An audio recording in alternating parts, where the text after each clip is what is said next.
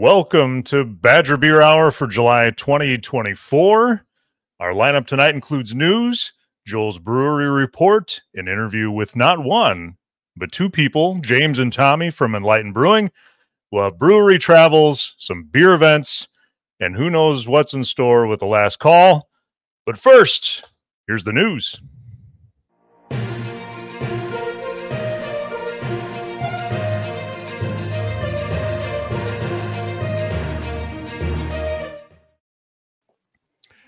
Hey, Chris.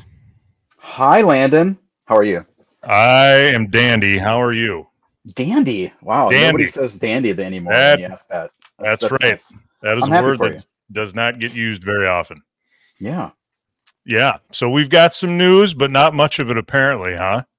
It's a little light this month, I think. A little Considering light. we had an extra week because of the RNC, I kind of would have expected a little bit, maybe 20 to 25% more news, possibly. Alas. Yeah. Alas, We're gonna start off with some bad news because that's pretty much all the beer news that we get anymore. Well, yeah. Well, yeah. It's a closing. Last week, our Noggin Brewing Company in Kenosha, which I actually went looking for the explanation of why they are called our Noggin, apostrophe Noggin, and couldn't find it. But yeah, they are closing. They announced it on the Facebook, and I kind of like this approach. They said they didn't say exactly when they were gonna, hang it up. And although they mentioned an anniversary party in the fall, it seemed like they were going to do that. And last year's was in mid-November, so maybe we're looking at that kind of timeline. I like this because as soon as anything, as soon as that you can't do anything anymore, everybody wants to do it. Right. And I think who knows? Maybe they can kind of. And let me just say this. Here's the key passage from this post that they put up on Facebook. We are currently exploring options for our future, but do not have any solidified plans that we can share now. Regardless of what next steps may or may not be for our Noggin Brewing, we can look back on these 8 years and smile. The friendships that were made, the people that we met, the impacts that we had, and all the memories that we will cherish mean the world to us. So it sounds like they're maybe trying to find a new, maybe smaller location or something like that. Sure. In any case, this brewery opened in 2016, and it was opened by homebrewing brothers Kevin and Jeff Brindleman. And I have not been to our Noggin, but the aesthetic from like the website and their I think they were at a festival that I was at in Milwaukee once, maybe, or something. I don't know, but it's a weird aesthetic. Like their logo has like a skull and a bow tie and like a top hat, almost like a Mad Hatter type situation, and like a lot of their imagery and the kind of decor in the tap room are in that kind of pulp comic book aesthetic kind of thing. Yeah, It's interesting. I never really heard a lot about these guys, but obviously wish them the best. And who knows? Maybe it's not the end of this chapter for them. Well, let's hope not. It's a tough industry to be in right now, for sure. Yeah. Moving on, we'll talk about the U.S. Open. We're not talking about golf or tennis. No. We're talking about beer. This is the U.S. Open Beer Championship, which bills itself very very modestly as one of the top 3 beer competitions in the USA. Oh, not even going. I mean, obviously GABF and the what's their other the GABF competition, and then there's another one that's run by the same organization, the Brewers Association. I think obviously it's getting out of the way, those two. But hey, we got some things to talk about, and at least it's interesting, Yeah. It does say that it's based out of Oxford, Ohio, and they say that they judge more beer styles than any other competition in the world. So that's something. Okay. To the point, here are the Wisconsin winners. Yeah. Under Brett Beer, Wisconsin had a gold winner in Sazawaka. I'm guessing Riwaka and Saz hops in that one. Sure. From 1840 Brewing in Milwaukee. Okay. Yay. Friend of show. Yeah. In the milkshake IPA category, They've got a milkshake IPA category, so that kind of tells you how they get to the most beer styles. Right. We have a silver award winner in Pineapple Comet from Mosinee Brewing Company up near Wausau. Okay. In German wheat beer, we have a silver for Milwaukee's Lakefront Brewery with their My Turn AJ beer, which I think was that a spring release or maybe over winter. Yeah, I think that one's been a while ago. I don't think I had that one though. But yeah. All right. So that was a silver. Another silver for in the barrel aged Brett / Wild category. There's a category you don't always see. Wrath of Kong from, get this, Flicks Brew House in Madison. This is the I believe it's a chain of craft breweries in theaters. And you gotta feel for it's kind of a, I mean, we don't want to talk too much about the industry being down, but it's a challenging time right now. And that's kind of a double hit. That's tough business times two. Right. But congrats to them for Wrath of Kong. And then we had a couple bronzes. One was in chili pepper beer from the Explorium here in the Milwaukee area, BA Chocolate Chili, which sounds actually pretty good. And then in a non-beer category, well, I think it's non-beer. It's Root Beer Adult is the name of the category. So a malted beverage? I don't think so, because the winner was Stevens Point Brewery or not the winner, it was a bronze, but for Point Root Beer, which I think is just their regular root beer. And there was also Root Beer Kids category.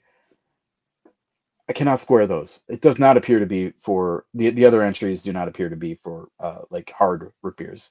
I see. So I can't explain. I don't know what makes one a kids or an adult. Maybe judged by adults, judged by maybe kids. There's one like with an unseemly label with like like butts or something on it. I don't know. I can't say. I can't say.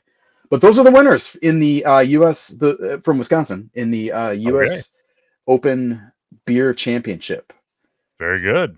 It is one of the majors. It's one of the three majors. U.S. beer circuit. Yeah. Beer competition. One of the top three majors. You're gonna get a Grand Slam for. Yeah. I mean, 1840's got to go for it. They got to go for the Grand Slam. Right.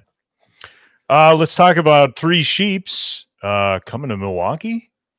Yeah, I mean, this is a cool story because I've always thought of Three Sheeps as kind of like an honorary Milwaukee brewery. Really good brewery, about an hour away in Sheboygan, but Milwaukee is their biggest market, and their beer is very good, and you can find it in a lot of places in Milwaukee. They've always had good sales staff here, and continue to. So, hats off to them. But they're opening a tap room, and it's a tap room that's already here. It's the Hacienda / Door County Brewing tap room, which opened on North Avenue here in Milwaukee on the east side in 2019. A lot of East Siders will know that as the former BBC bar location.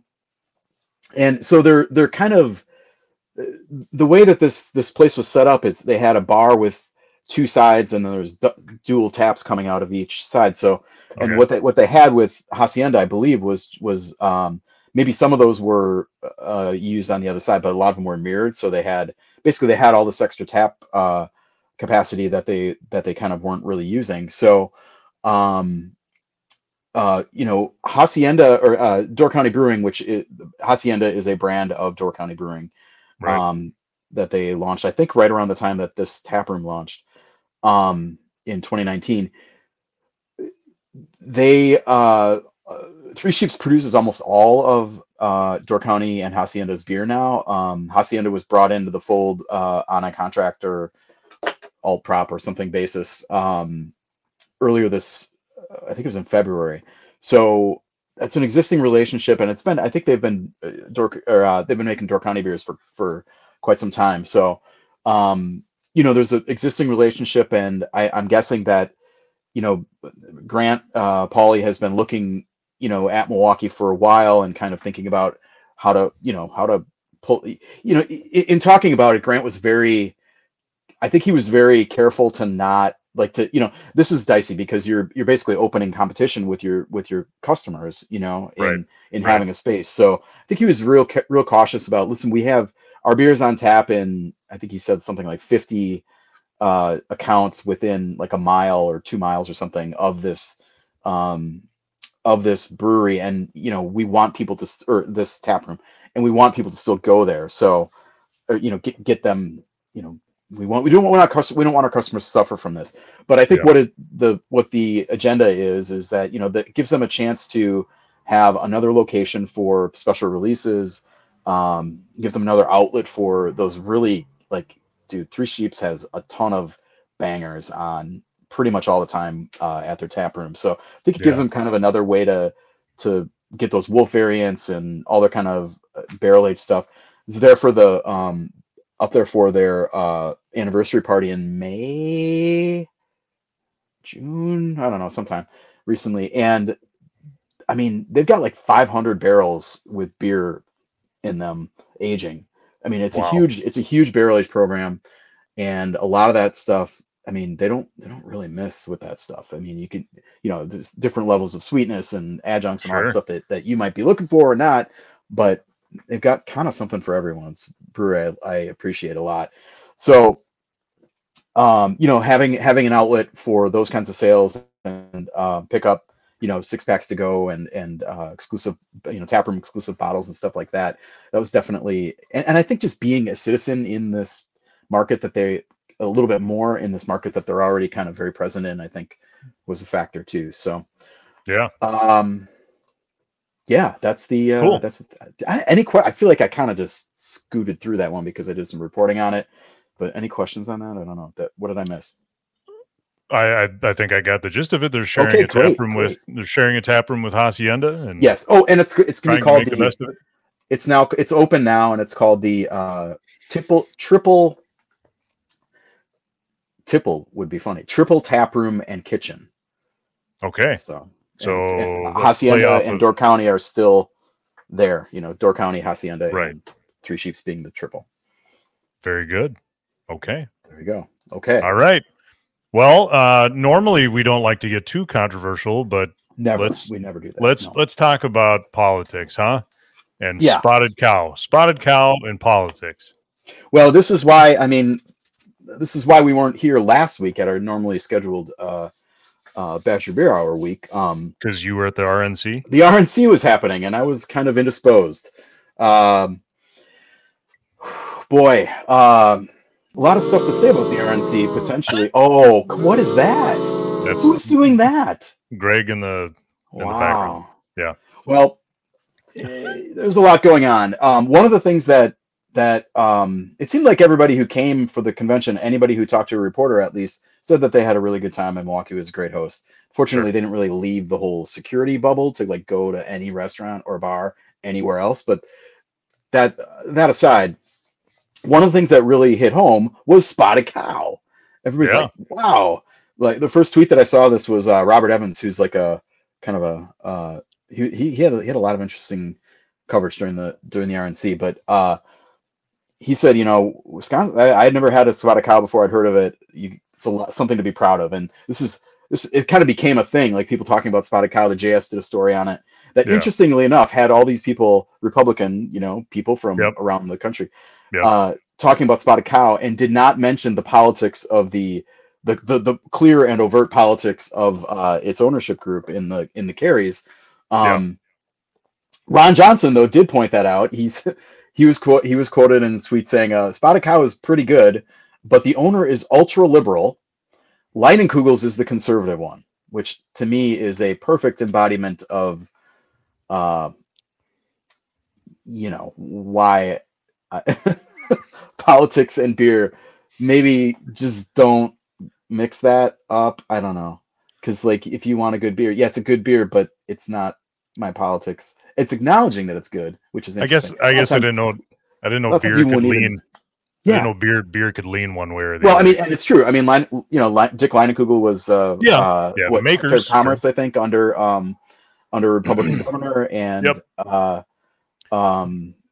that's their politics is not it's I don't know if they I don't see them in. Okay, I don't. All right, okay, maybe not the current iteration of Republican Party, Yeah. but I don't really know. So I should probably just stop there. But they're speaking of politics. We do have.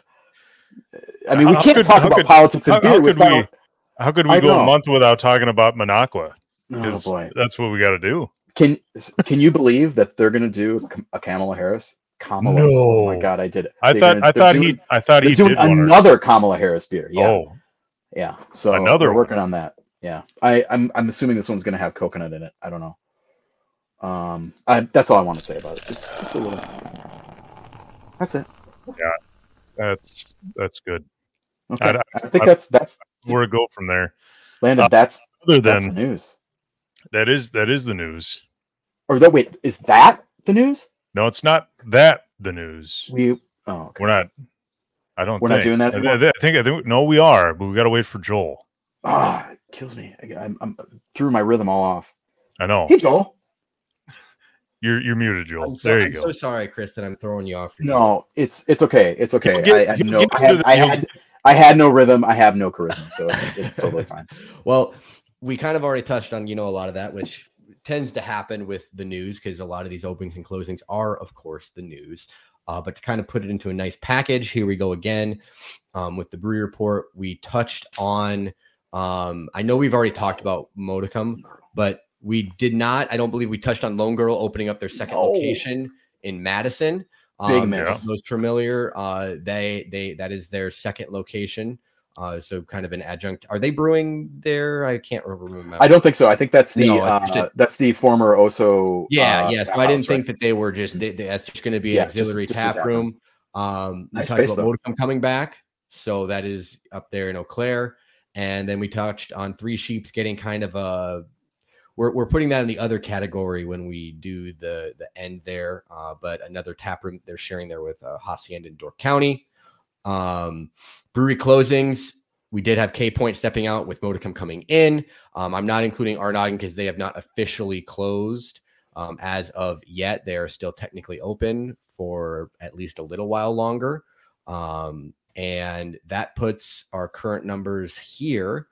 As you can see, sitting at 275 overall when you include kind of the additional tap rooms and locations and kind of the other spots that kind of fall in between, with 225 individual breweries. And here's the county breakdown again. Again, I think I've only had to change this map once since I started it. Not a whole lot of movement because especially when you have stuff going in and out of Dane County and Milwaukee, they're already kind of in that upper echelon very comfortably. So I don't really need to make them any darker than they already are. I think people know that that's where the most breweries are. But as always, remember, if you hear about a brewery closing or opening, especially if it's in a more rural, less covered part of the state, be sure to reach out to us because we may know, but it's also good to double check because we may not. So yeah, like the really rural and less covered part of Madison that I neglected. Yeah, well, Lone Girl opening into. Yeah, my bad. Sorry, folks.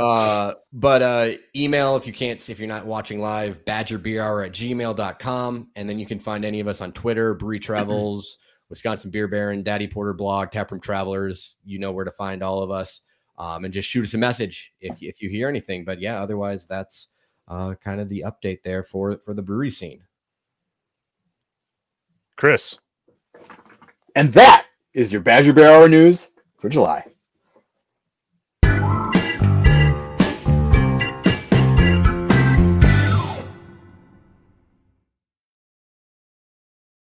Hello, everybody. Welcome to the interview segment. And I'm excited tonight to be talking to not one, but two brewery meisters, owners, co-founders of Enlightened Beer. We have James and Tommy. Guys, there they are. Hi. Okay, I'd like you guys to kind of introduce yourselves to the audience. Tell us a little bit about Enlightened, and it's kind of the quick version of its backstory and how it came to be. Right on. Well, my name's Tommy, co-founder of Enlightened Brewing Company. We've been around since 2013. So believe it or not, we're the 4th oldest continually operating brewery in the city of Milwaukee. And that goes behind, your Miller, Sprecher. It's not a perfect metric, but we say it. Because the big boom in Milwaukee was in 2016, 2017. Yeah, 2017. That's right. Third Space City, Good City, so many. So you guys were out in front of that. And we were small. We started out in a 500 square foot closet in the Lincoln warehouse, and basically took a home brewery and got it commercially viable, certified. Got the permits and everything. And don't be crazy, Tommy. Viable is a variable term. Usable, I'm passable. James, I will also point out I'm James of Enlightened Brewing Company, co-owner of the 4th oldest continuing operating production brewery.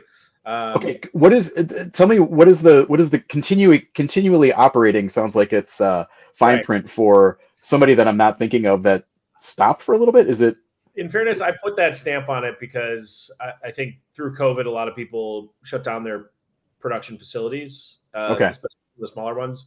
And so I'll always say, well, if you hit the pause button or you moved locations or you did this sort of thing, then it's fine.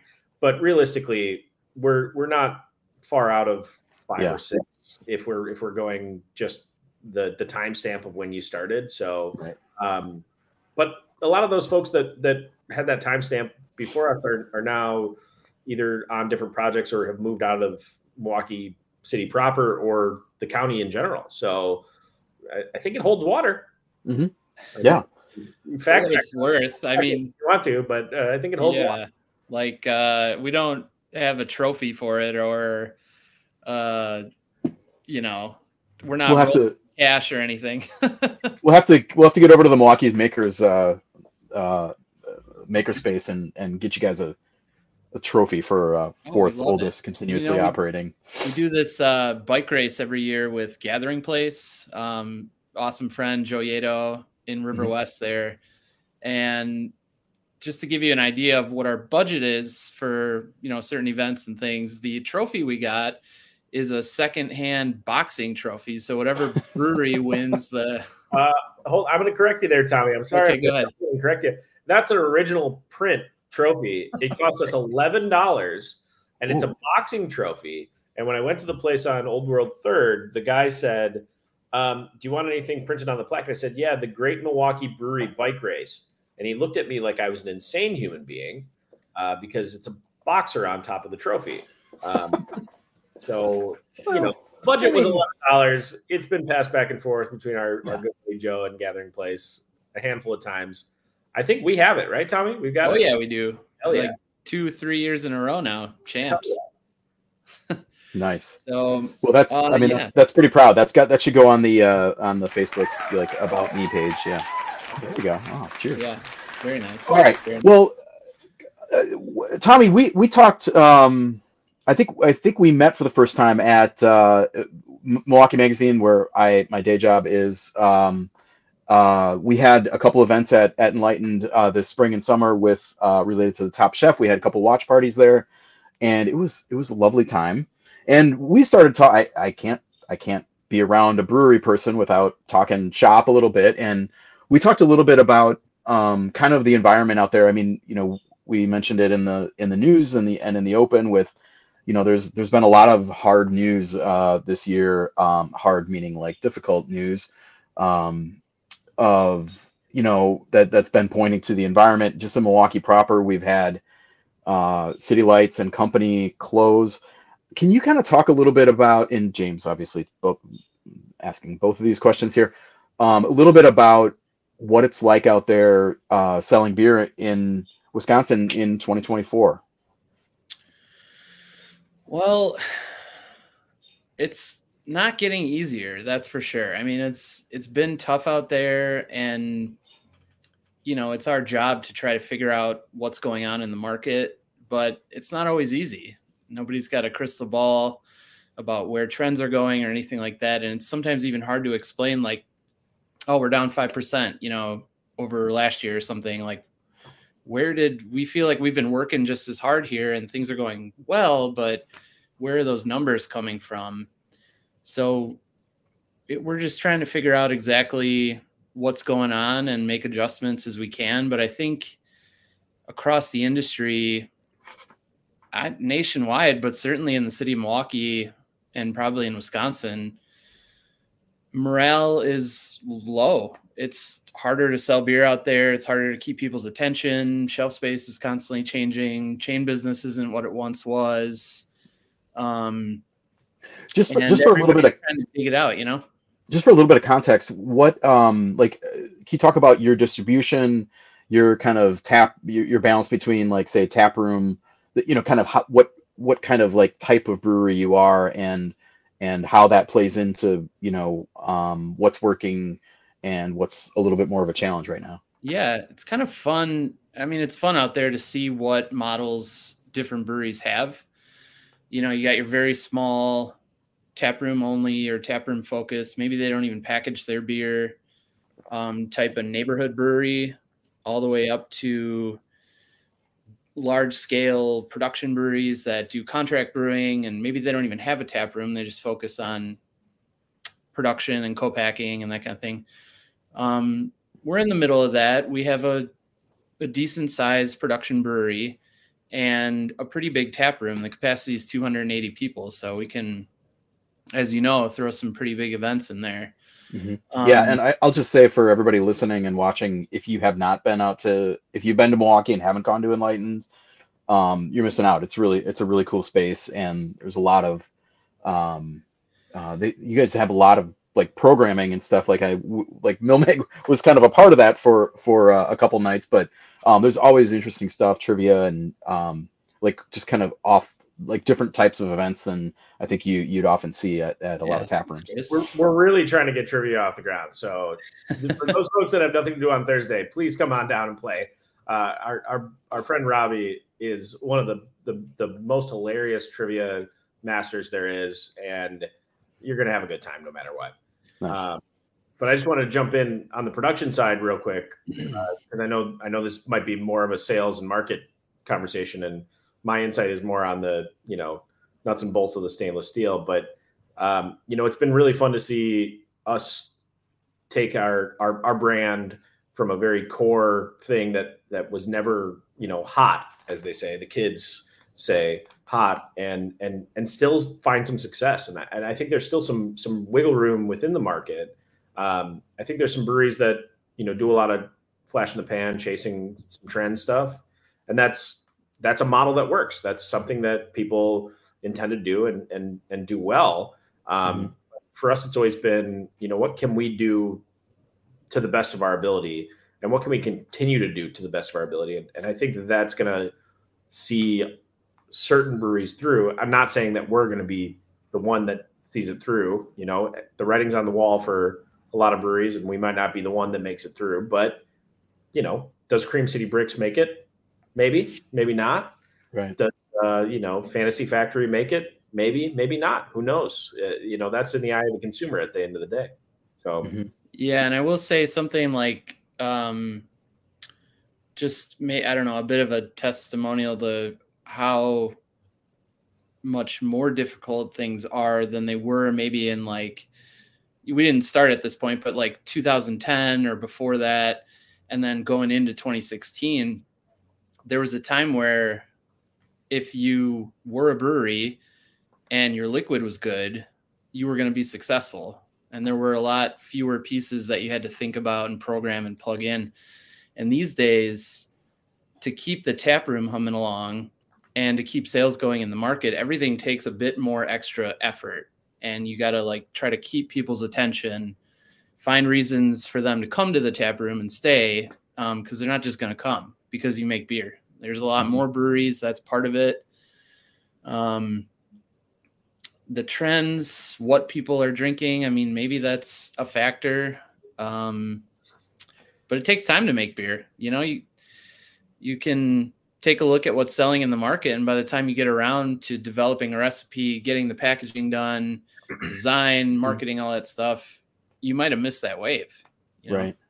Well, and I get the sense that, Enlightened is not exactly a chasing trends kind of brewery. I mean, James, you kind of alluded to this, like get in your wheelhouse. And Chris, sorry, I'm going to interrupt you. I've been preaching that good word for a long time to my boy Tommy. Ever since I met him. Well, I mean, is this a discussion internally about what we? Okay, well, can you kind of talk through the different? Because I was not expecting this, to be honest. I mean, because just from the outside, Enlightened's beer tends to be, to me, simpler, more traditional, simpler. Not in but like you're not going to win a silver for a milkshake at pineapple IPA, right? I mean, it's beer flavored beer we make. Yeah. Yes, beer flavored beer, and but what are the tensions within that? Hopefully, I'm glad. You guys are not in the same building. It looks like, so there won't be any jumping into the other screen. Yeah, no fist fights or anything. But I've had a couple beers now. Let's air it out. Yeah, I watched CNN. They had conservatives and liberals on the panel after Joe Biden talked. Going back to your RNC thing that you did earlier. So Tommy, let's do it. Let's what role should I play? So I mean, just like we can cover the broad strokes. It's yin and yang. There was a time when I first met James and I was making beer. I was home brewing, trying to get it going as Enlightened Brewing Company. I mean, most professional brewers would laugh out loud at the recipes that I had and just the wacky ideas and thinking about then scaling that up. Come on, Tommy, I didn't laugh out loud. I just told you let's do it differently. I had like 6 to 8 different malts in there for no good reason at all. And hop schedules that were just like, throwing darts. I mean, it was crazy. So I recognize that. Now being in the position that we're in, it's more, I don't know. I look at it from less of a beer enthusiast angle and more of a business angle. And obviously, like any business, they have a lot of goals, but primary goal is to make money. If you don't, you're not going to be in business. So obviously, like I want to try to capitalize on what's popular and what people are buying out there. And I'll give James, credit, whatever. I recognize that, I've learned that it's not possible always to just quick turn something. It can be really expensive to make beers that are on trend. And like I said, you might miss the opportunity. So, I mean, we do talk about it all the time. How can we make this happen? How can we play in that sandbox while staying true to what we do, what we want to do, and still making a business out of it? Is my characterization of Enlightened's kind of brewing philosophy or approach pretty? Is that remind close? Me what you said. I'll need to remind you. What did you say? Beers that tend to be simpler and traditional. Yes, absolutely. I think that the main approach that I take as the production arm of Enlightened Brewing Company is let's make it clean, let's make it easy, let's make it repeatable. The main thing is the repeatability. We've grown up a little bit larger than maybe we should have. Arguably, to Tommy's point of, maybe we're a little bit bigger of a ship than can pivot, and hopefully the iceberg isn't dead ahead of us. But our whole goal is to be able to make a beer that lands, or make a beer that sells even mildly successfully, and then we can make it the same exact way every single time. And to touch back on, to give Tommy some credit, his whole ethos when we first started has now entered back into our brewery with our pilot program called the Rough Draft Series. And now what we're doing is money is no object. Anything is on the table. Let's just see what we can do. And so there is that level of kind of tapper release only, or kind of limited release draft only type model that is working, that is successful, and that every brewery needs to have, whether they're, Third Space, Three Sheeps, Hacienda, whatever those folks might be. But they also probably should have the reliance on their core brand that can keep the lights on. You know, I mean, we're looking at the New Glarises of the world. Spotted Cow lets New Glarus do whatever they want. And we all wish we could be Spotted Cow. We all wish we could be New Glarus, but the reality is that doesn't exist, but in a vacuum that is New Glarus. So, you know, we're kind of dealing with that as part of the market. And we're hoping that we can all strike lightning at some point, get some extra dollars and keep moving the needle forward. But yeah, I mean, mad respect for New Glarus, but unrepeatable. It's amazing what they've done. Yeah. And that is not the roadmap to success for all the smaller breweries, right? I mean, they exist now. You can't. Well, it's me. That. I mean, you got to try to carve out a little space and right. I thought my analogy was great. It's me with a Michael Jordan poster in my room. I'm never going to be Michael Jordan. Yeah, I mean, when you have to say it twice, it's not as funny. All right, it's good. I'll take another. Yeah, man, let's take another sip. I'll have another. I mean, it's nice that we've found space in our brewery for something like that, where we can get creative, worry less about money, smaller batch sizes, because that's the fun of it. You know, when we started home brewing, that was the draw. It was so cool. What do you hear from your customers in the tap room about that? Like when they come, are they like, well, are they asking what's new, or are they like, yeah, give me the Moral Luck, give me the Brix, give me the porter prototypical. Yes, yeah, I knew it was pro something. You know, like our answer, but I'm going to jump in right away and say I think it's about 50-50. I think half of our customer base in the tap room are always looking for the rough draft. They're always looking for something new. They're ready to try it. Then the other half are dead set on, I'm going to drink Kettle Logic. I'm going to drink Bread Idea. I'm here for Imperative. I'm here for Cream City Brix. And then, you know, we've got those tourists that just try everything. So I think that is the case in our tap room. It's a pretty nice split between like loyal fans of a certain beer like Cream City Brix or Moral Luck and people that are coming back because they want to see what's new. And with the Rough Draft series, we do have new things. And I don't know, they've all done really well. I think no matter what the style is, it's not like people come and they see that we've made hazy IPAs, so they want to drink those. I mean, right now we have a Hefeweiss, a Belgian Blonde, and a Saison as part of the same Rough Draft series. And those are consistently doing well in the tap room. So that's really fun to see. I think in the market, my impression is that it's like if I have to hear what's new from you guys one more time, I'm just going to pull my hair out because we're so focused on core brands and like good drinkable beer that has a lot of legs out in the market. But some people, they just, you know, bars and restaurants or even. Yeah. When you say the people pulling their hair out are the buyers for decision makers for bars, restaurants, and I want to pull my hair out because I'm like, I see. Okay. You know how what's new? Yeah. It's like, well, we don't have anything that's new. The new stuff is in our tap room. How about another look at Cream City Brix, you know? And that doesn't always land. With certain bars, you know, there's some, it's just mixed out there. But I think that the I don't know, people wanting new things all the time has slowed down a little bit from just before COVID. Yeah, for sure. Who knows? Yeah.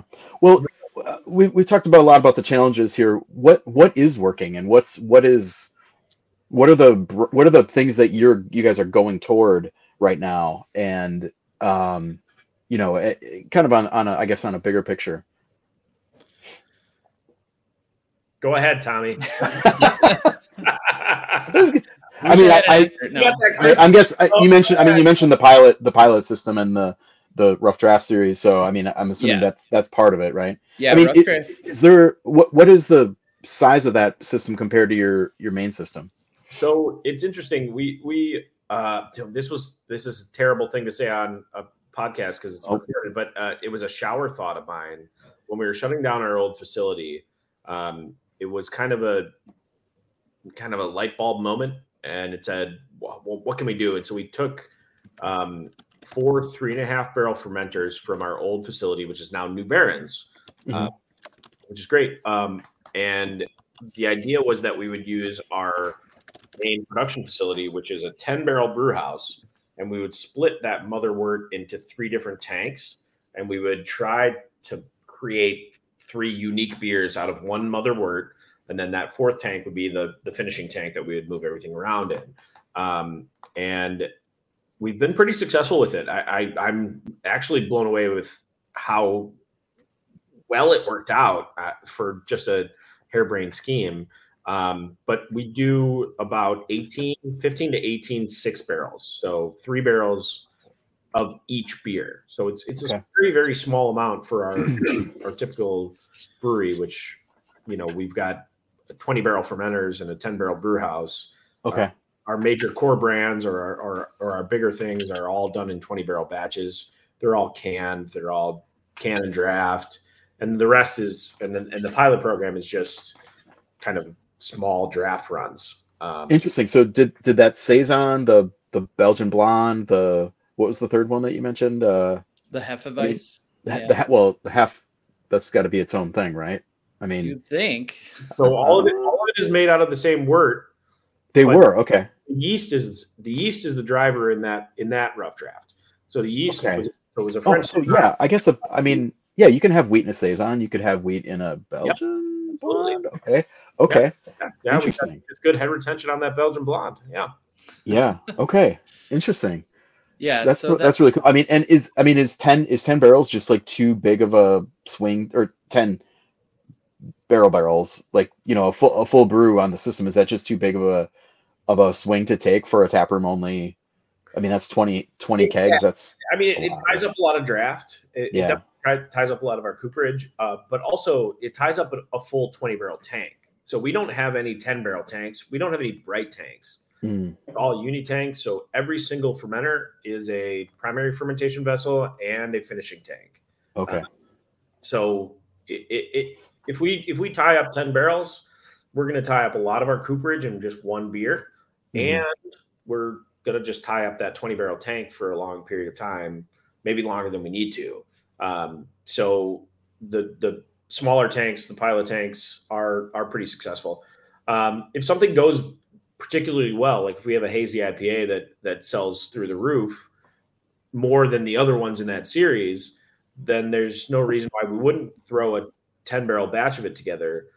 But we probably want to couple that with packaging, and then we have to make the decision on, what does the packaging look like? How long does that take? There's a lot of variables that go into play with our kind of more factory-based style of production brewing than just our rough draft series pilot brewing. So yeah, that's, without having a dedicated like pilots, like a small brew house, like a mini brew house or something, that makes it really tough to kind of But that being said, since we do it on the 10 barrel brew house that we normally operate with, it's extremely easy to scale up any of the beers that we do to a 20 barrel batch or a 10 barrel batch. Just do a double. You're just basically doing a double batch on a full. Yeah. There's no different calculations for a different brew house to a larger brew house. So that makes it a lot easier. Right. So that is working in the tap room, and that's been really fun to see. And it's allowed us to keep doing it, which is awesome. Some of the programming we've been doing in the tap room is fun, and it also has been working. Our cribbage nights are great. Even just birthday parties, weddings, the big space that we have, watch parties, that's been really fun and like a dream come true for the tap room. It's just really cool to see. Out in the market, that's the question I'm always asking when I'm out. I'm like, what is what are people buying? What's working for you guys? What's selling right now? And part of the reason I think beer is down, everybody's like struggling a little bit more than they have been, is because people seem to be drinking a little bit less.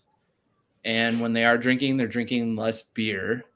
I hear a lot about High Noon being super popular, your hard iced teas, your ready to drink cocktails. That stuff seems to be having a moment. And then also the macroeconomic forces are affecting all of us. So it seems like economy brands, if you want to call them that, the cheap stuff is doing okay or better than a lot of us. Like Modelo is just going gangbusters right now. Like, in fact, I saw a statistic that really good. Yeah. I mean, right. I drink it. Yeah. The, yeah, import beer right now as a category is way up, and it's pretty much all because of Modelo. Yeah. So that's a factor. I saw I think it was just today or yesterday, I saw that, was it Mick Ultra passed Bud Light into number 2 behind Modelo as the number, as far as like the best selling beer. I think it's in the United States.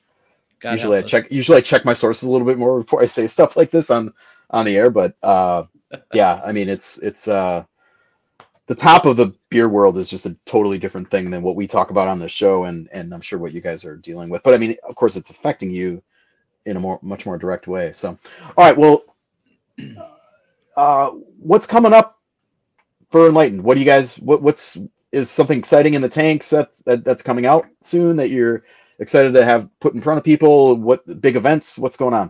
Couple things. I think broadly, we've developed this lager program over the last year or two that has been awesome, really fun. That's what I'm drinking right now, is a Moral Luck German Pilsner. Really nice beer, yeah. We kind of roll that into our Märzen style, the Vienna Circle for Oktoberfest. So that's actually coming out pretty soon, like it or not. They're released earlier and earlier every year. I don't at least you waited till July or August instead of June. So yeah, so that's coming out, Vienna Circle. It's really awesome. We tweaked it a little bit this year, the recipe, and it's just better and better. It's tasting really good. And then the lager that we do at the end of the year is called Cosmic Nihilism, which is a Czech dark lager. Super fun to have that. And then once a month, we're releasing Rough Draft Series beers. So it's always like a hazy here and there, and then some Belgian stuff, maybe some strong stuff. We're doing Milwaukee Brewfest this year for the first time in like 7 years. I don't know. It's been a while. Yeah, we come off the fest list and we're back on it a little bit. That's the one on the lakefront, right? Yeah. I just want to give a quick shout out to the lager program, to our brewer Tyler. He was the one that really developed that for us, and he's been crushing it on the recipes. I want to say that I can take credit for all those, but I have nothing to do with them. I just help him make them. So Tyler Killips is doing a very good job in the lager side of our world. So nice. Yeah. And then just more. Thanks. But it's really good. The effects are. You never know when that stuff's going to come in. The booing was really off-putting. I was not ready for that. Yeah, sure. This is some high ABV production. Yeah. Yeah. So, and lots of events in the tap room always. If you guys want to book any private events, semi-private, birthday parties, whatever, check out our tap room. It's a really good option. Can confirm. All right. James, Tommy, thanks so much for coming by on Badger Beer Hour, and best of luck. And I'll see you down at the tap room pretty soon. Pleasure speaking with you. All right. Later.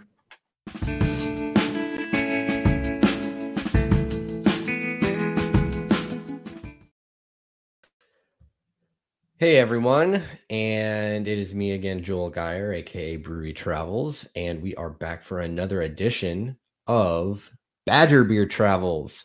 And this is going to be one of the larger cities that we've done so far. We're going to go down to the extreme southeast corner of the state in Kenosha. And no, I did not time this up on purpose with the announcement of our noggin, which we will get to here in just a little bit. It's just the way it worked out. But first things first, just a little bit of background in Kenosha. It's about 100,000 people. Many of you know, if you're from the southeast part of the state, it's less than an hour to get there from Milwaukee.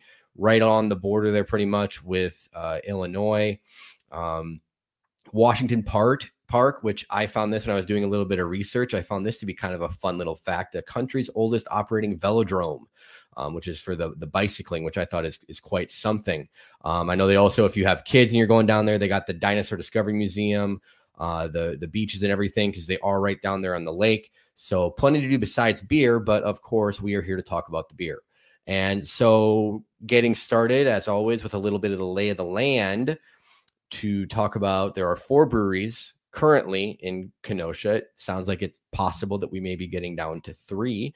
But Rustic Road and Public Craft, you can see there, are both located downtown. Kenosha Brewing located a little bit to the southwest, and Our Noggin is located right along the highway.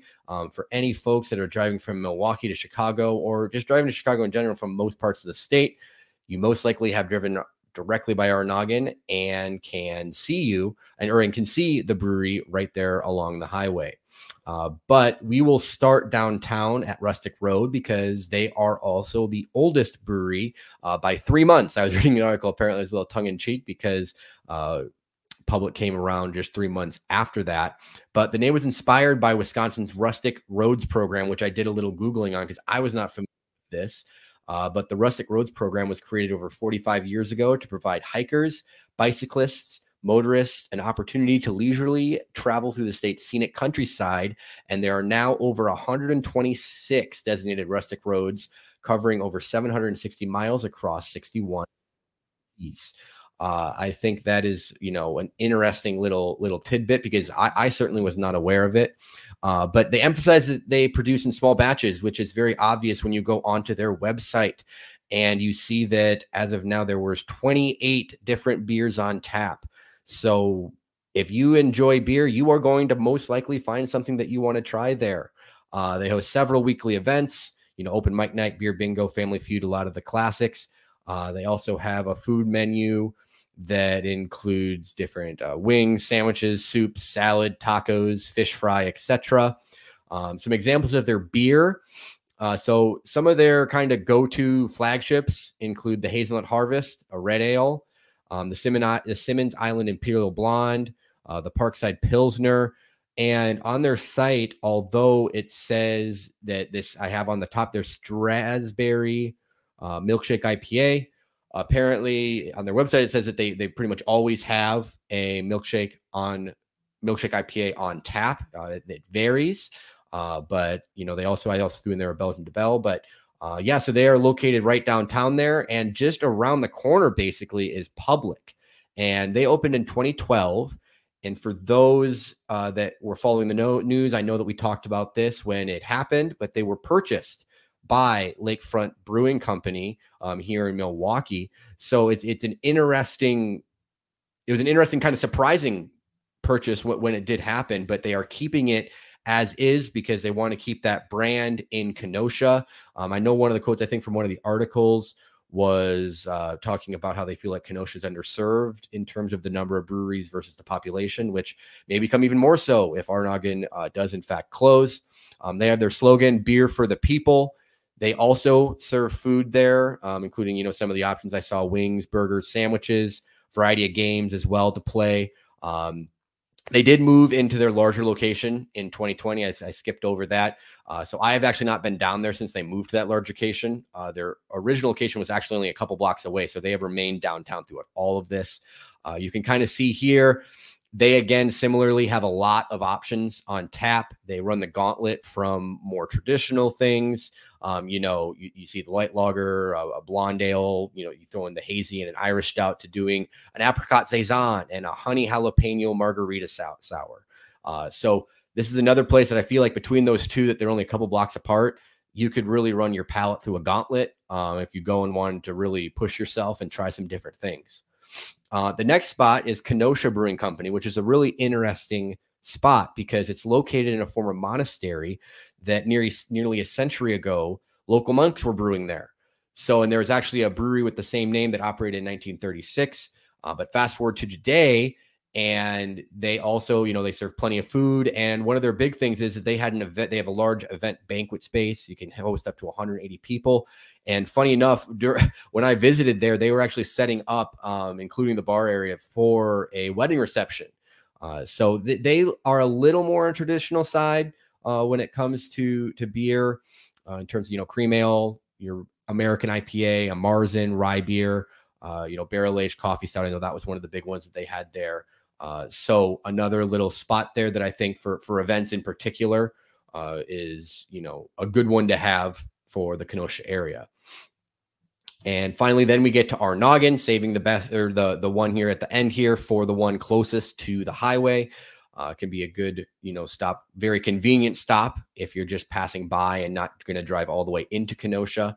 But I know Chris mentioned earlier about the interesting name, and that name is actually the two brothers put their noggins together. That is kind of their whole gist. I guess that's what it says, at least on the website. And if you look closely at the logo, the hat has a 2 and a 7 cards on the hat there, and that is because there are two brothers working 7 days a week on the brewery. That is what I was told as well. So they opened up back in 2016 in a former automotive garage. Their website states that they brew 90 different beers a year. They have the pizza shop there for food. It's unaffiliated, but you can get pizza there as well when you're trying some of the beers. The reason, and again, I pulled up, so this is the post just to kind of give everybody a little bit more background to all the family. Chris already touched on all this, but that's the post. If you're reading this, take a screenshot or whatever. But it sounds like they may still be trying to find something, but it's not going to be at that current location. So I'm sure we will keep our eyes on that for any official announcements. It does say in there that they are planning on doing another anniversary party in the future, before the end of the year. So obviously they will be, around for a little while longer if you're wanting to get down there and check them out. Because they brew so many different beers, obviously, they similarly run the gauntlet. Some of their flagships there, you can kind of see the Hefeweizen Cream Ale, the Hop Rocket Rider IPA, Clown Casket Imperial Red Ale, the Blue Raspberry Sour, and the Russian Imperial Stout. So yeah, I really feel like, Kenosha Brewing is the only one that kind of sticks a little bit, down the middle in terms of their style. And they throw a few things in there, but the other three breweries in Kenosha really do offer a ton of options. And like I said, they offer more traditional things if that's what you're looking for. And, I know we were just listening to hearing about how folks want to try something new, whatever's new. Well, these breweries are doing that for sure. So they definitely will do that. And also I should have included some pictures on here. But this will be kind of a little homework assignment for the listeners, is to go to their website and look at the artwork for the can for our noggin, because they got some wild stuff, and it's all very much a specific theme. So it's a neat spot there. So again, I will go back here to the slide to kind of wrap things up for the lay of the land in case people wanted to look here. Kenosha again only has 4 and possibly down to 3 breweries, so it'll be interesting to see. And one of those 3 just went through the purchase with Lakefront. So a lot of changes coming to the Kenosha beer scene potentially. It will be interesting to kind of track both how Public and our noggin, how those shifts occur. But yeah, I think it's definitely worth a little brewery excursion down there. And if you're in the southeastern or just southern part of the state, it's definitely convenient. And there's enough there to keep you busy. So as always, remember, whether it's where you're living or where you're visiting, be sure to drink local everywhere. Oh, here, Chris, what's up? Yeah. So you mentioned the kind of low brewery density in Kenosha. And yeah, that was actually a reason that Russ Klisch spoke with the writer who, I mean, he said, and this is obviously even before, with our noggin, still in the picture, which is unclear at this point, but he said, this is a big market, and Public is kind of the leader in this market as far as local beer goes, and we saw a really good opportunity, and I think, we already saw that they invested in a new branding, which is not reflected here, but which is, but that's fine. But I'm not sure how public that is yet. But I think it'll be interesting to see what Lakefront can do with this market. Yeah, with public, the public brand, and they've got maybe have a little bit more leverage on distributors and the accounts and everything. So we'll see. Yeah, well, I mean, and just like talking about that whole southeastern part of Wisconsin, I mean, when you look at Racine, even there's only the one brewery there now, and you have to go over to Burlington's got the pair. And I know at one point, Kings and Convicts was supposed to build that huge facility, and that never happened. So that area, you really almost like once you start dipping into Illinois, there's a little more action with breweries, but that is definitely an area where if you're just looking purely at the population standpoint, that's arguably the one area in the state that has the most room for growth when you're looking at it from that standpoint. Yeah, sure. Totally agree. Okay, thanks. Yeah, awesome. And Greg, yeah, we can. I said I can say the line again, but it's whether it's where you're living or where you're visiting, be sure to drink local everywhere, folks.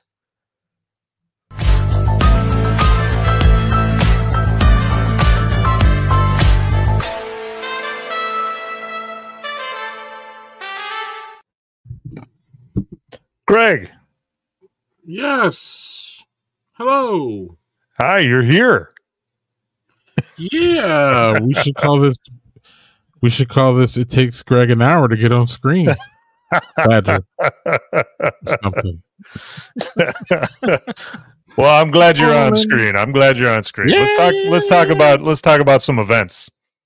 Yeah, let's get on here. I'm not. Landon, I didn't pull up our normal one, so we might have to jump around here real quick. But that's all right. We talked about Malt City Brew Fest really quick last month. Yeah. But it's definitely coming up here in 3 days. It's in downtown Manitowoc. Has 30 breweries here. This is one I think we've covered every year since we've been back. Yep. So it might be sold out. Y'all are gonna have to get details on that. But I believe the weekend is talking about being nice to us everywhere. So I think so. Yeah, for the most part. Yeah, that's good.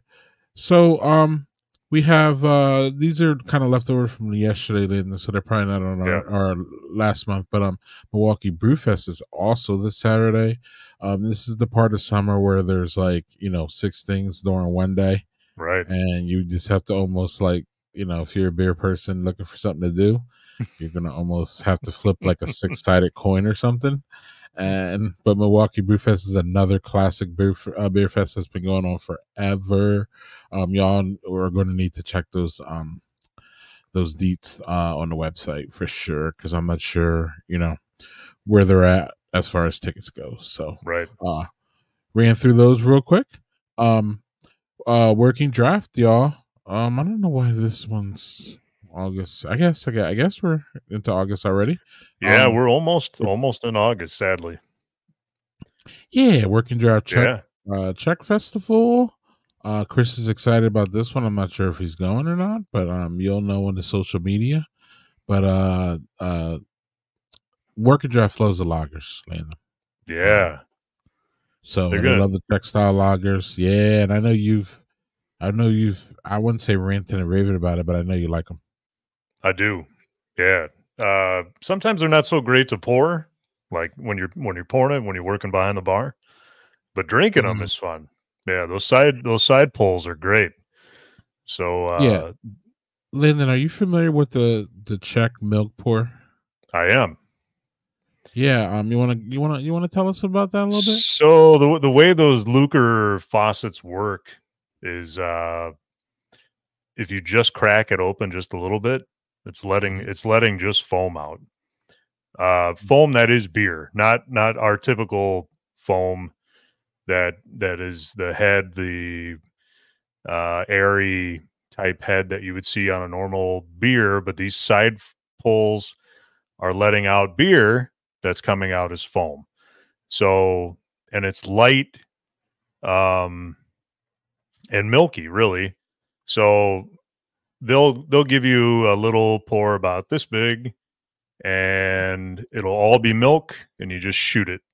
I mean, sometimes you can get a full glass of a milk pour. I've done that.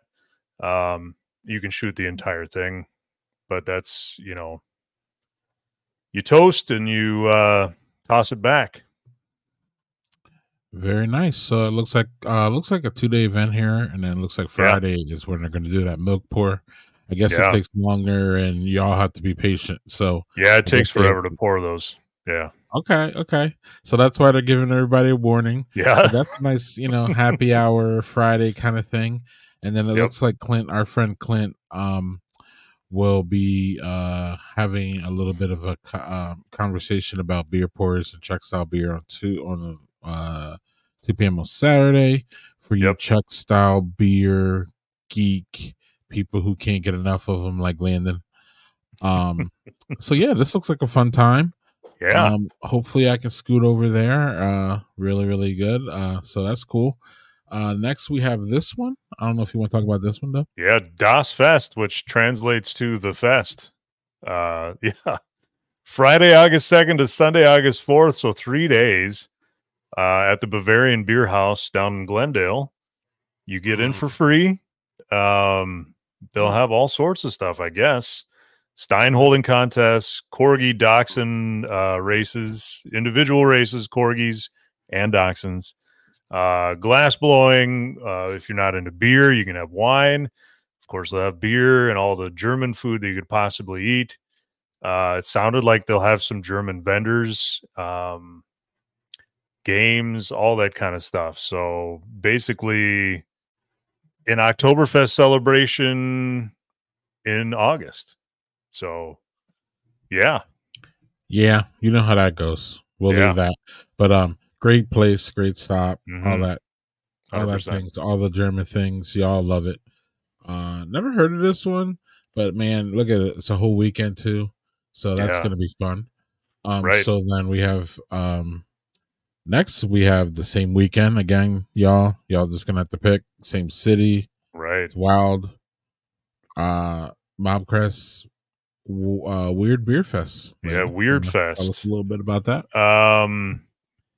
Yeah, Henry's doing some great stuff with Mobcraft, of course, still. So that's great. They're celebrating their 11th anniversary. So we know that before they moved down to Milwaukee, they were in Madison.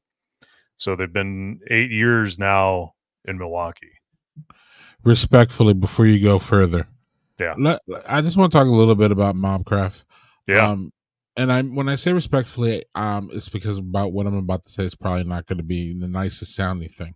Sure. But if of all the breweries that I've came up with, Lyndon, around here, I would have never guessed that Mobcraft would be still kicking it hard.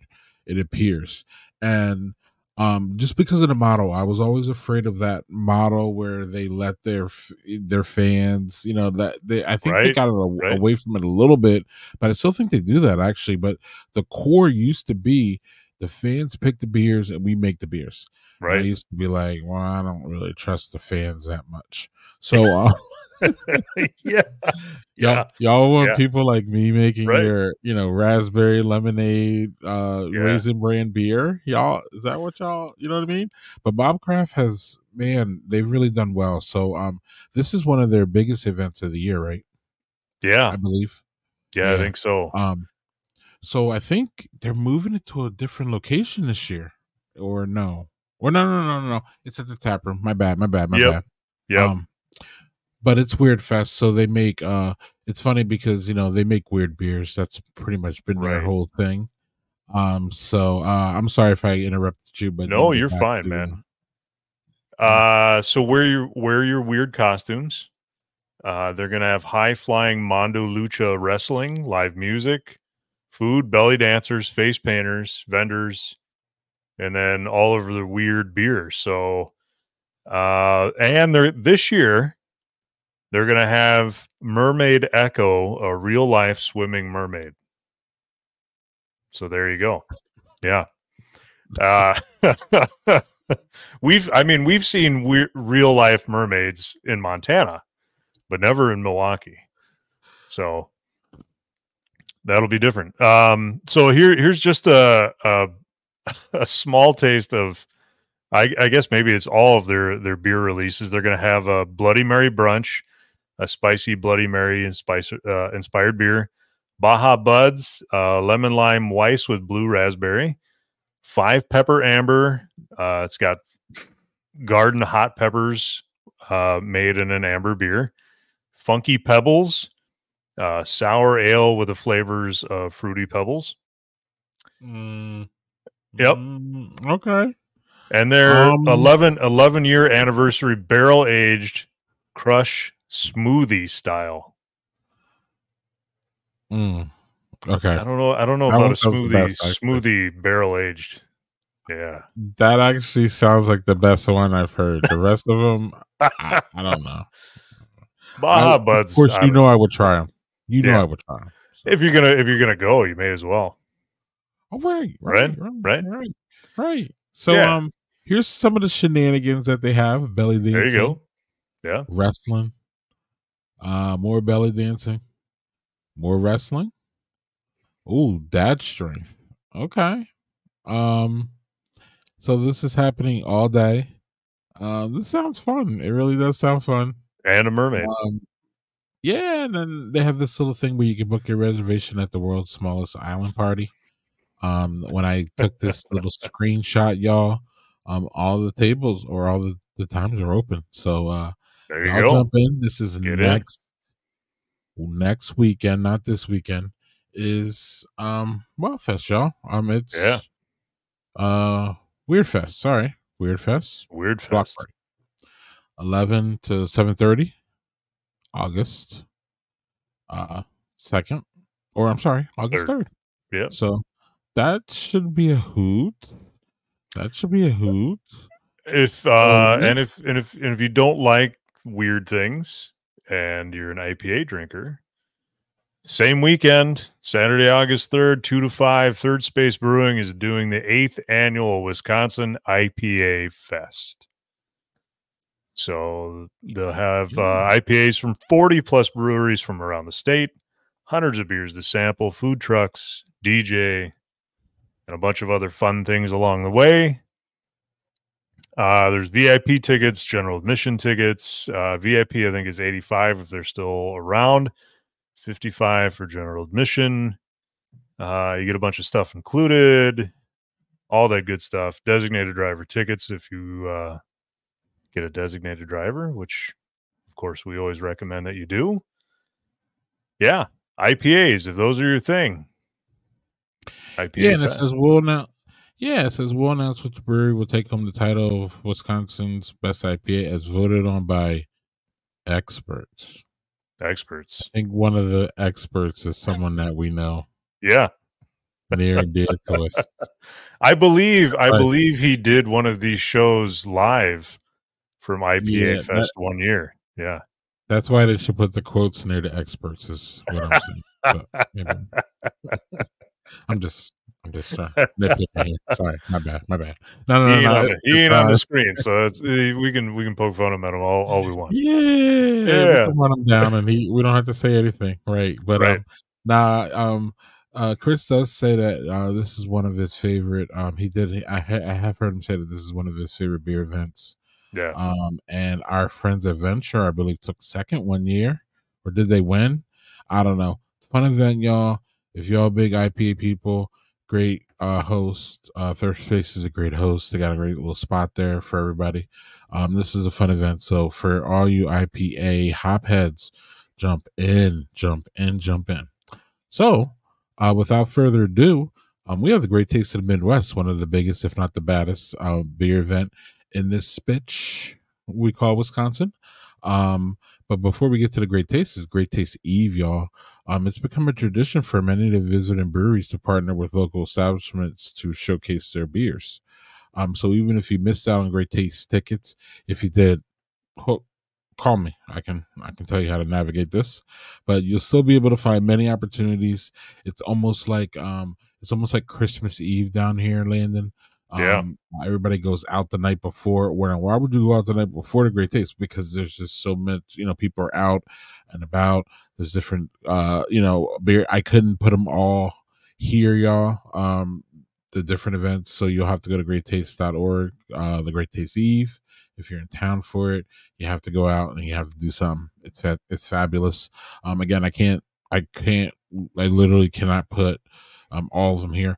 Also, there's some breweries like Venture who aren't in this year, but who are doing events. So check that out, y'all, when you get there. So then the Great Taste is the August 10th, y'all. We will not, the next Badger Beer Hour won't be until August 17th, which is Wednesday after. But so Great Taste is this week. This month coming up. Again, biggest, baddest beer festival in Wisconsin, probably history of Wisconsin. If y'all don't have your tickets yet, again, hit me up, hit somebody up. We could tell you about that. But you should see Joel and Chris, I believe, are attending this year. So you can see them around and harass them. There will be about 200 breweries there this year, y'all. I don't think it's going to make 200. It's going to be in like the high 190s. There'll be about 30 rookie breweries. I don't think it'll reach 30, but it'll be high 20s. There are about 1,400 beers. I don't think it'll reach that, but it'll be high 100. Yeah. And attendees, 6,000 sold. I don't know if it'll be that, but you know how that goes. A sellout doesn't have all the people in it. But so those are it's just going to be a normal Great Taste, y'all. Really nothing different than if you've been before. Let's hope for good weather. And it's just a wonderful event. Everybody loves it. And one of these years in, then we got to get you down here for that. One of these years when the kids let me get out of the house in the summertime. Yeah, soon. Your kids are getting to that age where soon you're going to have to be chasing them. So, instead of them chasing you. But the Great Taste has one of the best locations ever for a beer festival. This is where I took this picture in 17. So look at that Milwaukee Brewery there. So yeah, good times. Love the taste. Y'all should love it too. So we got one more event landing after the taste, and that is I didn't mean to do that. Wisconsin Donut and Beer Festival. I believe this is the first of it. I believe so. Yeah. So, happening Saturday, August 17th. Yeah. I'm sorry. There you go. Yeah, 1 to 6. We've talked about Wisconsin Brewing Company Park before. So that's where the Dock Hounds play. That's where they have that little brewery in the stadium, which is kind of cool. So the whole donut and beer festival will be there. If you like donuts and beer, who doesn't like donuts and beer? One-of-a-kind donut options, 150 plus beers, ciders, seltzers, entertainment for everybody. You can bring your kids. How great is that? Each ticket provides an all-inclusive experience. You'll get free food and drink sampling tokens with your tickets and a cup and a branded lanyard and a fun day. You can't go wrong with that. Yeah, and I'm looking forward to getting to that, that baseball with the beer and all that. I'm not really a baseball fan, but I do like to go to the game, especially the minor league games, kitty games. I don't know. I like a Major League Baseball game, but I have to go, Landon. I have to go and do the tailgating and all that. So that's a really good event for that. To check them out. Lake Louis beers are always been solid and fun. Wisconsin Brewing, they're pretty good.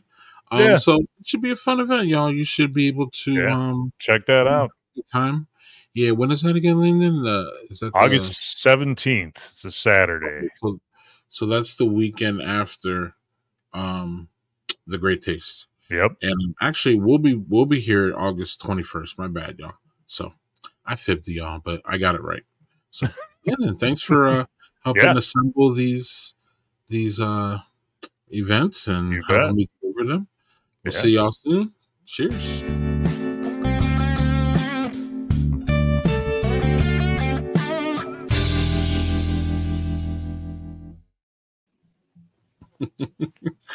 Well, we'll leave that side conversation about Mobcraft and the side conversation over there.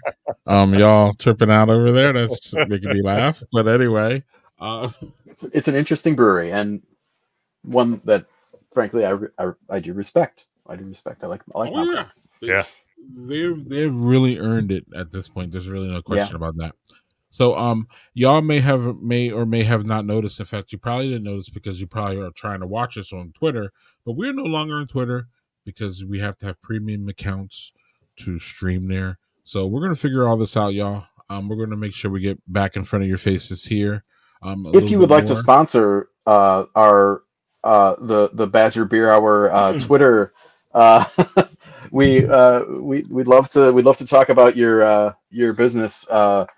And in exchange for hooking us up on getting back on live streaming on Twitter, that'd be nice. Yes, and when we are on Twitter, we have a nice reach there, and when we're not, clearly we don't. So there's that. Well, we'll get this out. We'll get this out on replay. It'll be good. Yeah. We'll get an audience out there. Joel and I, do a good job of curating content over there and making sure your beer events and your beer news is given to you on almost a daily basis, even though we're lazy and we only show up for you for once a month here. But anyway, we're there all day, every day. Of course, Chris's Twitter is always active. Obviously, Joel is still running around the country, going to exotic places for beer, so he's there. And then Landon, of course, is still doing the Taproom Traveler stuff too. So check us all out, y'all. This is we're still on we're on Instagram too. So you can catch us there. You can catch us on Spotify, y'all. You can listen to us, or you can catch the video there too. So all of that. And then no one gave me, apparently none of these guys are doing anything, y'all, because no one gave me any media. I didn't know that do anything. I don't have any media. Sorry. They don't go to exotic places like Alaska, or they're not at every beer event in Milwaukee like Chris, or you know what I mean? They're not gallivanting in Montana like Landon, but whatever. All right. I mean, you already mentioned Great Taste. That's the only interesting thing on my agenda right now. I guess y'all are not doing anything, and that's fine. I'll talk about what I'm doing. I'm hitting my 200th brewery in Wisconsin on Sunday. Well, wait, now it's not even your turn. I know. You seemed like there was nothing to talk about, so I was going to go ahead and just throw it out there. Because y'all don't give me any media. Well, I don't have media for it. I'm about to drop all of y'all. But anyway, I'm going to Barrel and Flow, y'all. Nice. There you go. We'll not see you at the Great Taste this year. I'll probably see you at the Great Taste next year. But Barrel and Flow is in. Is the weather going to be better this year? Didn't it get stormed out kind of last year? Oh, it was not stormed out, but kinds of mess. Yeah. I got through the festival, man, so I'm good for a good mess. It kind of sent me home early, and that was fine. But hopefully it's better this year. But if not, it's cool. It's Pittsburgh, so I hope it always rains there, for the record. But that's a sports ball kind of thing, so it's fine. Ignore me. Cleveland fan, yeah. Who we shouldn't ignore is Joel, because not only has he been to Alaska, y'all need to get to his breweries travel thing. And respectfully, I know Joe could probably talk 2 hours about that. We should probably get him on a damn podcast so he can talk 2 hours about that. But check Joel's social media for all that. But what else is coming up, Joel? You said you're gonna get to your 200th brewery. Yeah. Well, I said after getting to a brewery in all 50 states, I didn't really have too many other milestones. But I'm lining it up so that we're going to We're going to Minnesota this next weekend and going on a fishing trip up on the Canadian border with my dad, my uncle, my brother, and my grandpa. But on the way there, my old hometown that I spent a decade of my life in from the age of 1 to 11, Cashton, Wisconsin, which is 1,000 people, about half an hour east of La Crosse. And there are 2 small breweries located in the rural areas around Cashton. And I'm going to be hitting one of them. Will be my 200th brewery in Wisconsin. What are the names of those breweries? Footjoy Farm. Footjoy Farm. And brewing, and their tap handles look like feet, apparently. So and then the other one is Alchemy Brew Pub.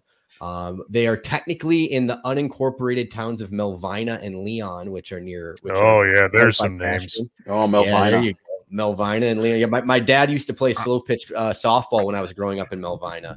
So it's like an old lady named Melvina. That's probably. Are we sure it's not Melvina? And Leon was probably her husband. Yeah, Leon probably was her husband. Yeah, Leon and Melvina. Leon and Mel. Yeah. Yeah. Oh, we're going to Leon and Mel. We're gonna play Sheepshead till 8 o'clock, and then it's gonna be too late. Yeah. We gotta get. That's my I guess announcement side. Great taste, and I've still working on the book stuff. The book stuff's coming along though. I got another meeting tomorrow, so that I'll have more updates on that. Hopefully, coming down the line here. Nice. I don't want your feet near my beer.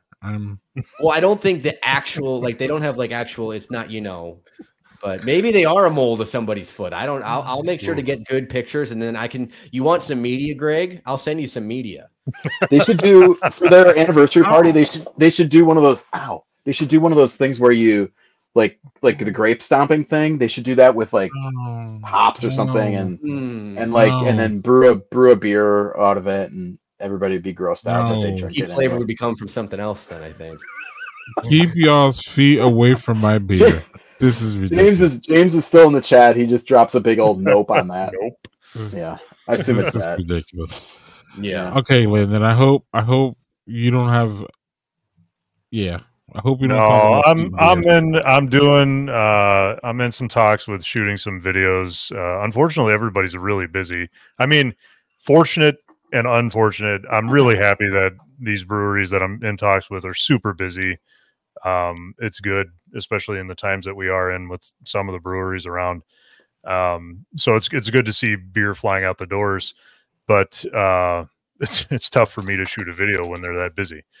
Other than that, just once a week behind the bar at Lazy Monk. So if you're in town on a Monday, Tuesday, or a Thursday, you might see me behind the bar. Excellent. Charles, Milwaukee Magazine's August issue is coming out. If you live out state, you might be getting it next week. Otherwise, early August, obviously. Cover story is tailgating, which I had a little bit of hand in, so wrote some things for that, and we will have. It's a good little package, and I don't know. It's a really solid Milmag issue, so you can look for that. Otherwise, see y'all at the Great Taste. If you see me, say hello. I might be in Tangier for the Dylan fans out there, but no, really, come say hi. Just I love talking to. If you sit through an hour and 27 minutes of this, I want to hear about it and understand why you're so broken, why your brain is so broken. No, not really. But I mean, no, I just want to appreciate you and you know what? At the Great Taste, I'll even buy you a beer. What a guy. Get it? No, I got it. Yeah, what a guy. What a guy. And on that note, Joel, Chris, y'all have a great time at the here's the feet. Here's the feet for you, Greg. Oh boy, yeah. those are really feet. Ooh, holy crap. You gotta wonder if this is like a foot fetish situation, right? I don't know. I don't know if I should ask or not. He's pulling that handle every day. He's like, gotta 30 times a day. Yeah. So they're definitely going to be in the running for my awards at the end of the year for most interesting tap handles. Yeah. Wow. Are they is there 5? Are there 5 toes on that? We can't really see. Well, it looks like the nails are painted too. Or some kind of alien. Wow. Jewels on the nails. I gotta find out. I gotta find out more. Or maybe I don't. Some of y'all are enjoying this too much. That's all I got. I'm not naming any names. I'm just gonna leave it like that. And, Quentin Tarantino. Oh, this was awkward. What an awkward way to end the Badger Beer Hour. Almost as awkward as Chris showing his underwear at one time. Remember that, Landon? Yes. Yeah. Did I just get up? Because I'm not wearing pants right now. I'll tell you that much. You had kind of beer shorts on. It was weird and awkward. Yep. Liney underwear. I don't know. Oh yeah, those. Yeah, sure. Yeah. The hot those look like the hot shorts, the heated shorts. Yeah. Hot shorts. Hot shorts. Okay. Doing a lot of heavy lifting there. The next Badger Beer Hour is August 21st. Badger Beer Hour and a half. It's a Wednesday. I want to thank my crew here for another great Badger Beer Hour-ish. I want to thank our wonderful guests, Tommy and James. They were fabulous and fun. And best of luck to Enlighten. Shout out to those guys for shooting straight about I mean, I didn't really know that we were gonna get into like a family feud there, which I don't think it was really, that. But I mean, like there's a lot of internal discussions that happen within breweries all the time. Cream City Bricks is one of my absolute favorite, just go to. We really didn't linger on that long enough. That's a bomb beer, and that is one of my. We were kind of talking about Spotted Cow a little bit, and then it's like. I was kind of trying to. Which one? Cream City Bricks. Cream City Bricks, their cream ale. Yeah, one of my favorite. I love that. I wanted to spin that into a quick discussion about Cream City Bricks, but I missed it, and that's on me. Well, okay. Yeah, you missed it. Maybe next month. I'll see y'all guys next month. Thanks again, Tommy and James. Thanks, Landon, Chris, Joel, for all y'all do for this project. We'll see y'all next month, August. Thanks for watching, 21st. Yes. Thank you, y'all. Cheers. Good night. Cheers.